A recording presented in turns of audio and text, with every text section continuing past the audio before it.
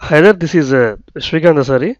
So in this lesson, we are going to learn about how to compare two string variables using the equals to operator and equals to method or equals method. Okay.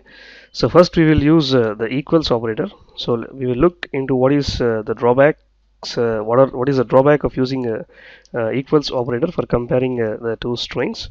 Okay, and then we will look back to the equals method, which is built into the string objects. Okay, to used mainly for comparing the strings. Okay, so equals method. Okay, since I'm saying method, when we need to add the spaces here, so equals method here. Okay, so first we need to take two strings. Okay, so using the string class, we'll create two variables here. Okay, so first one is s1 is equal to new string. So let's take a string value literal also here. Okay, let's say Chiranjeevi.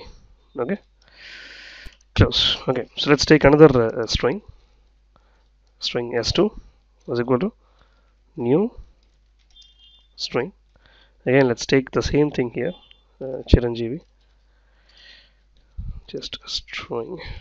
Okay, so here we are. We have two strings here. So first and foremost, if we use the if condition, let's use the if condition, if statement to compare these two things using the equals to operator. So if s1, if we say s1 is equal to s2, so one would expect that the both the strings are equal, and if they are if it evaluates to a boolean true, so the we need to have a small, I'm putting a small message inside the if condition here, system.out.println, system.out.println, let's say equals. Okay, so equals.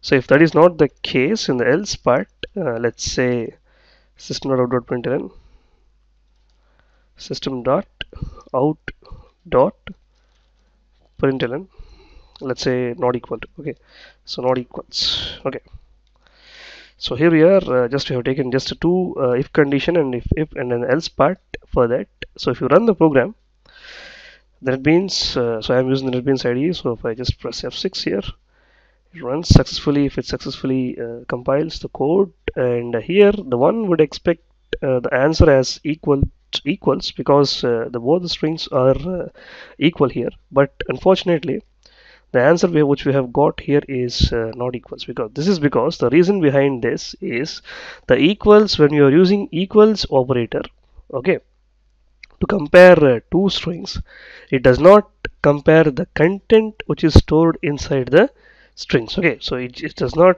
look for the content. Here the content of our string is Chiranjeevi, but instead the equals operator looks for the reference. Okay, so here where this string object s1 is referring here. Okay, so this is referring to a different memory location. The s1 is referring to a memory location, different memory location, and s2 is referring to a different memory location. That's the reason this here this if statement evaluates to a false here. Okay, so ultimately, if it evaluates to false, the else condition gets executed here. So if we use the same strings to compare them using equals method here, that is what the actual solution for this strings or the actual good method to use the equals method to compare the two strings. Okay, the same thing I'm doing with equals method here. So if I say if s1 dot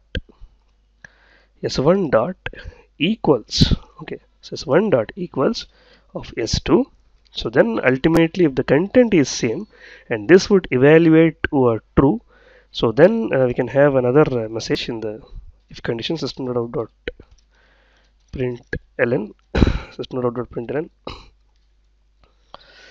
system.out.println, let's say equals. Okay, so if the content is not the same, it would evaluate to a false. To handle that case, we are taking here else part here. Okay, so in the else part, let's say system.out.println, let's say not equals. It's not equals. Okay, so now if you run this code a bit, whatever we have added here until now, So in this case, compilation errors. Okay, so I think it's had break-in here somewhere. System.out.print ln. Oh, we have missed the semicolon in a hurry. So F6. Okay. Oh my goodness, small errors. We have just missed close to bracket here, close the braces here. Okay.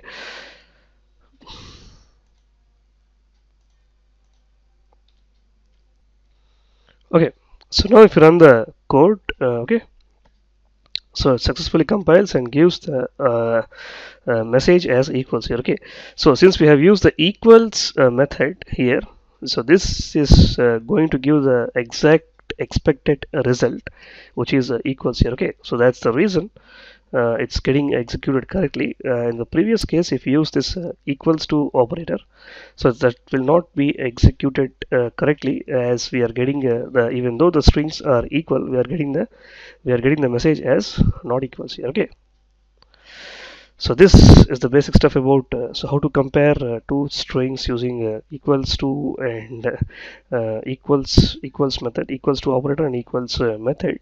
So the best way to perform this operation is using the equals method here. So the hope you like this tutorial. So put your valuable feedback in the form of comments, and give a thumbs up if you like it for sure. And see you in the next lesson. Goodbye.